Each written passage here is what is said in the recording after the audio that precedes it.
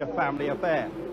Back in the pits, the big news was the all-new V12 Honda engine running in a McLaren for the first time.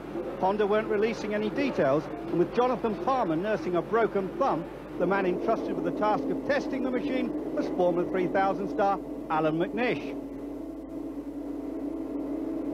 McNish won the Formula 3000 race at Silverstone earlier this year, but it is a sign of the esteem the Scotties held by the McLaren team that he was allowed to test the car.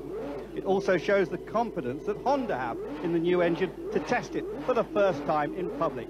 It sounds different, as McNish found out.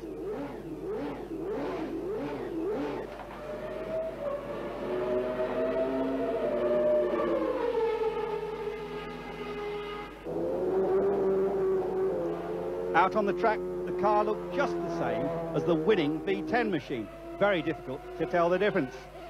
McNish wasn't out to set records.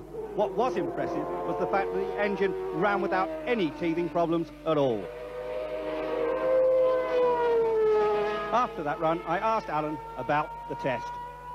Yeah, it's a great honour to be entrusted with the new Honda V12 engine. For me, it was a little time ago since I drove the V10, so I can't really make very many comparisons between the 10 and the 12. But it's went without problems today. It's run all morning, and it's sounding very, very sweet music to the ears of any racing enthusiast. As the test continued, I asked team boss Ron Dennis when the new engine would first be raced. Almost certainly not until next year.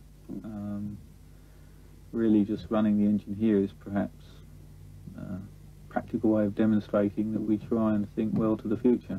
And this engine, which is of course Honda developed and manufactured, and this engine is very much one of a range of development engines which will contribute to the final specification for next year, but they weren't made as race engines, and they're certainly not intended for that purpose.